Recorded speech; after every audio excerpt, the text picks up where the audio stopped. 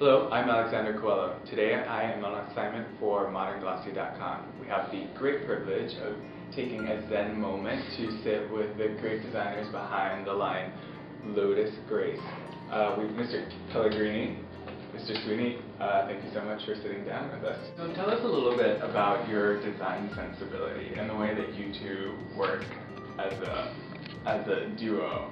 Well, it's a bit of an obsessive process, I must say, and the collection starts basically, literally from a piece of paper, and you know, the concepts get developed, and then we start working on ideas and more specific ideas, and then the wall in front of my desk starts getting papered, and I just keep taping up things, you know, that we think of ideas and looks and what are you concepts. taping up there? What Anything from fabric to a trim or something, you know, I'll see somewhere, and just the concepts just start getting built that way until the wall is filled, and then we sit there for hours and upset it. and then this goes on for weeks, and it's quite a process. And you know, I literally wake up in the middle of the night and start writing things down and drawing things in the middle of the night. And so, you know, every morning there's like a stack of papers to go through, and that's how it starts to get built. And then, of course, it becomes more specific, and then the dresses get developed and the groups get developed, but still it's in the paper stage on the wall, and then it'll sit there and literally for hours we'll just kind of stare at it and it's like a staring gun. And make changes and keep you know, it just keeps evolving as a process.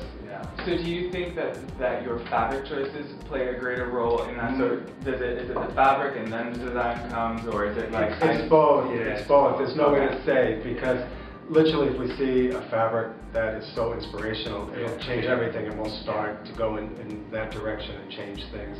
So it's really a combination of everything.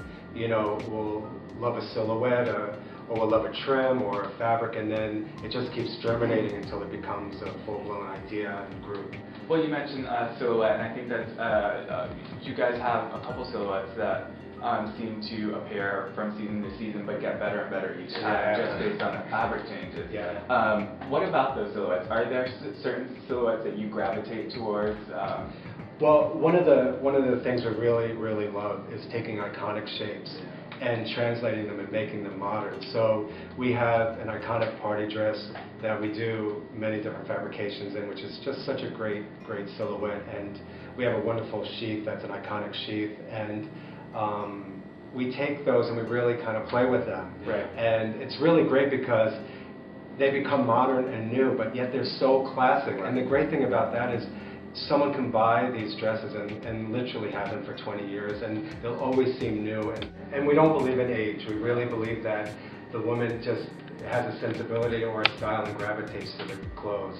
And that's, I think, really great, because we've seen them in 16-year-old girls and 70-year-old women, and everyone in between, and they look amazing and different and really uplifting. Well, I think every woman brings a different gravitas to it, and that's sort of the great thing about you know, that it's all about the wearer. Is somebody in charge of selecting the fabric, and then someone is in charge of you know, picking silhouettes, or does it all sort of happen organically?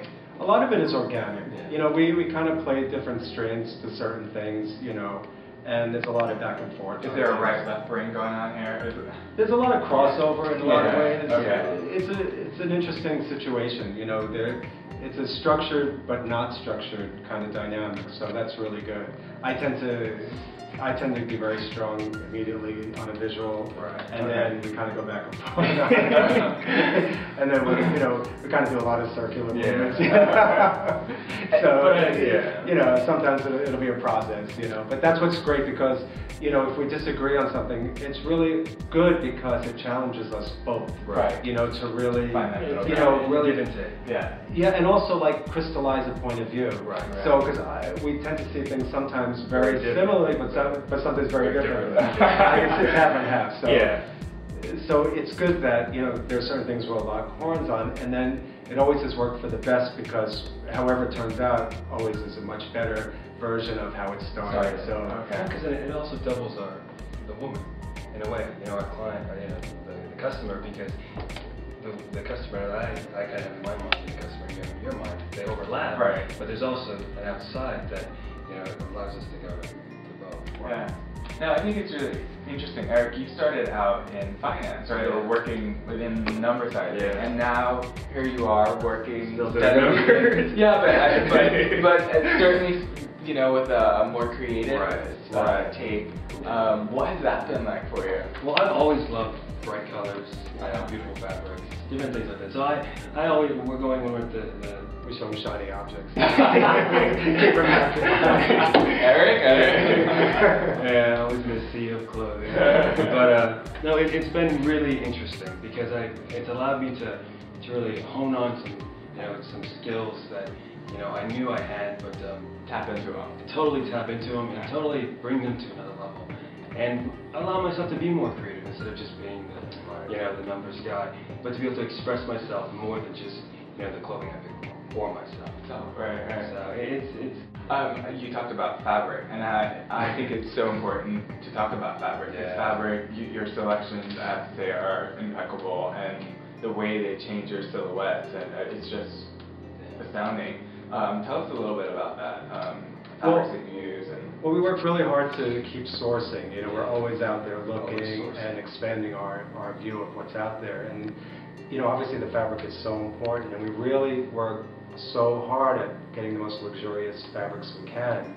And the amazing thing is we do that and yet pair it with an accessible price point, which is really amazing. Which is a real talent, Yeah. Well, we take take a lot of extra work on our part. It's a lot of work to make it all happen, and that's our goal. That's our mission. That's what we want to do. Yeah. So, but it's great, and it's exciting to go out there and really source fabrics, and there really so much obviously comes from the fabric. So it's our job to be out there as much as possible, seeing what's out there, and then honing it to what we want to do with it, and also playing with it. It's so funny. We'll get a fabric, and it may seem like, oh, it works like this, but then you play with it and really kind of expand what it can do, and it's really exciting, and you come up with really innovative ways to use the fabric. So that's also really fun. And also, we work with a lot of amazing artisans in the factories and do a lot of handwork and so on. And that's just so exciting to see a bolt of fabric turn into literally a work of art. Well, I think that's the other really great thing about your work is that you are giving all these very high-end touches at a very affordable price point. So talk to us a little bit about that. The fact that you do most of your manufacturing? Everything right here in New York City. And it's an amazing thing, but it was like putting the pieces of a puzzle together when we first started setting up the manufacturing operation. And it was extraordinary to really find out what's happening right here in New York City. Who knew? Factories, incredible companies to work with. And some of the companies we work with in terms of buying the fabrics and the trims and working with some of the manufacturing operations for the flowers we use and so on, they've been in business some 70 years, 100 years, and it's so really fulfilling to be working with these people and helping them stay in business because we want to do whatever we can to keep these amazing artisans here. It's great. I think it's so great that you guys are championing on those artisans that are still, right here in our backyard. Yeah. Well, and it's too interesting to just fall by. Yeah. I mean, truly. I mean, when you walk into some of these, the machinery. Yeah. It just blows your mind. Some of it's like literally 70 years old. Then you work in these amazing machines. It's like being in a movie almost to see what's happening, and yet they're still there doing it. It's really an extraordinary situation. Well, again, what I think is so great is that everyone's some of these designers are going overseas because supposedly it's cheaper to manufacture. But the great thing is you guys are giving lots of look, really great quality. And you guys are able to keep those price points down, and you're manufacturing right here in the U.S.